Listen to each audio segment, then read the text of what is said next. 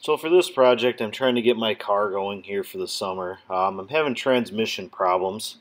The car uses a AR5 transmission, and this transmission's used in H3 Hummers, Colorados, and Canyons, and also the Polaris Slingshots. Well, a couple of years back, I was having problems with my reverse lockout, and what I found was the reverse lockout, when downshifting from 5th to 4th, would hit. So as you can see here, I tapered the edge of it, and that's been working fine.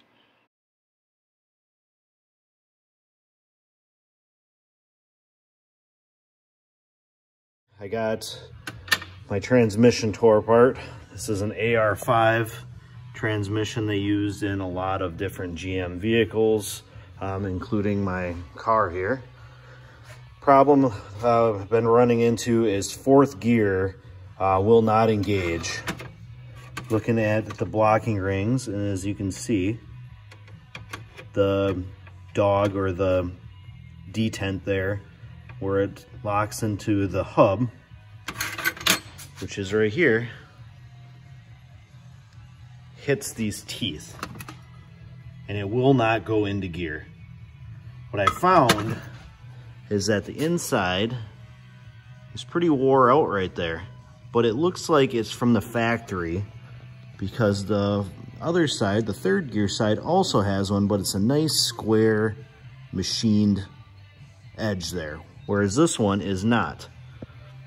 So what I ended up finding is that, of course, they do not make this part anymore. It's discontinued.